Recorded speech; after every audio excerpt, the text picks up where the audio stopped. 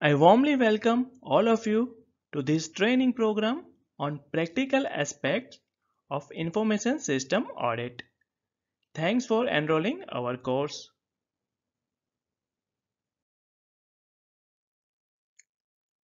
I assure you that this is not a theory class.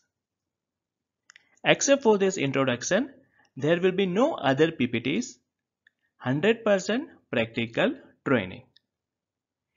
We have designed the course in such a way that it simulates on-the-job kind of training.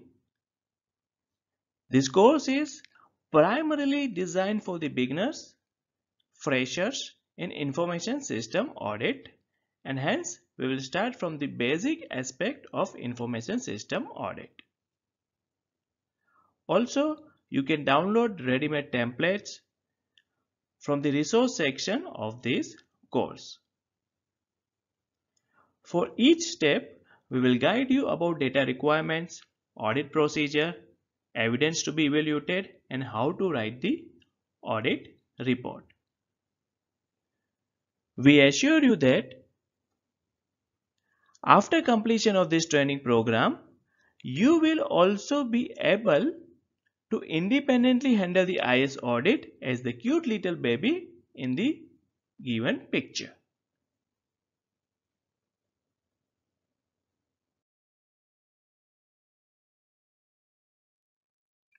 For an effective and efficient audit program, we have bifurcated information system audit process into 12 steps. For your easy understanding, we have designed exclusive video for each of these steps. Let us now have an overview of these 12 steps for conducting the information system audit. Step 1.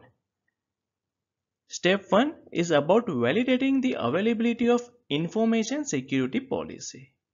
In this step, as an auditor, you need to check availability of information security policy, whether policy is approved by appropriate authority, whether policy is updated at periodic interval, and other aspect with respect to the policy. We will discuss in detail about how to audit and validate these controls in our step 1 video. Step 2. Step 2 is about auditing the controls related to the applications.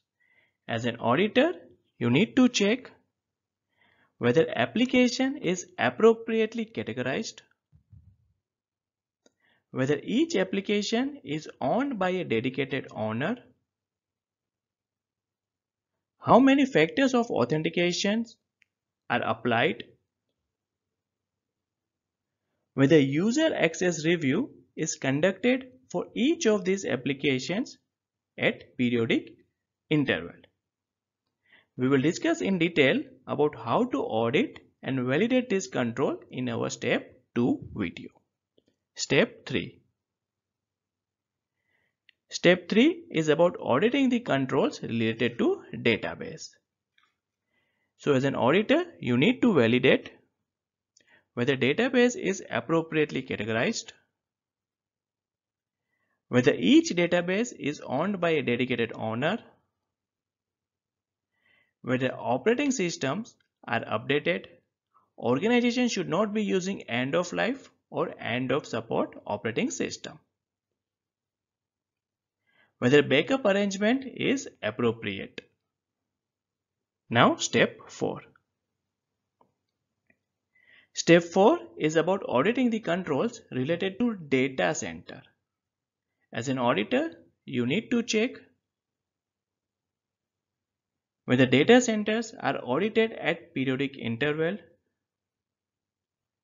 whether service level agreement is available for externally hosted data center, whether secondary data center is hosted at an off-site location. We will discuss in detail how to audit and validate this control in our step 4 video. Now moving to step 5. Step 5 is about auditing the controls related to network devices. So as an auditor, you need to check whether device is owned by a dedicated owner. Also, whether device configuration is reviewed at periodic interval. Moving to step 6. Step 6 is about auditing the controls related to endpoint devices like computers, laptops, tablets, mobile, etc. So as an auditor, you need to check whether asset inventory is maintained and updated, whether endpoint device is owned by a dedicated owner, whether antivirus is installed for all such devices. Step 7. Email controls. Step 7 is about auditing the controls related to the email. As an auditor, you need to check whether single policy framework is enabled. Don't worry about technical terms. We will simplify these terms while discussing the step 7. Whether DMARC is enabled, whether attachments are scanned before downloading. So moving to step 8. Step 8 is about auditing the controls related to outsourcing. As an auditor, you need to check availability of service level agreement and inclusion of appropriate clauses in the SLA. Whether service provider is audited at periodic interval. Moving to step 9. Step 9 is about desktop controls. So as an auditor, you need to verify whether operating system is updated and licensed, whether antivirus is installed and signatures are updated at regular interval, various user restrictions are implemented, and use of latest browsers. Moving to step 10. Step 10 is about auditing the controls related to BCP and incident management. As an auditor, you need to check whether BCP and incident management policy is available. Also, whether these policies are appropriately tested and reports are presented to senior management. Moving to step 11. This is about the user awareness. So, you need to check whether users are trained at periodic interval on information security aspect. Also, whether background verification is conducted for new hires. Now, step 12 is about other checkpoints. So, if you see, these 11 steps will cover almost all the important and critical information security requirements.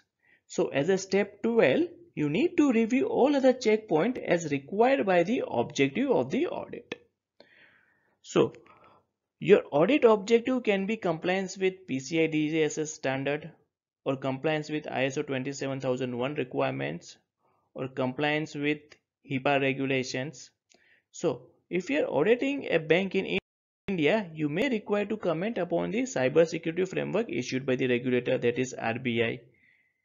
If you are auditing an entity in US, you may require to comment upon the US cyber security regulation. If you are auditing a bank in Saudi Arabia, you may require to comment upon cyber security requirements of SAMA.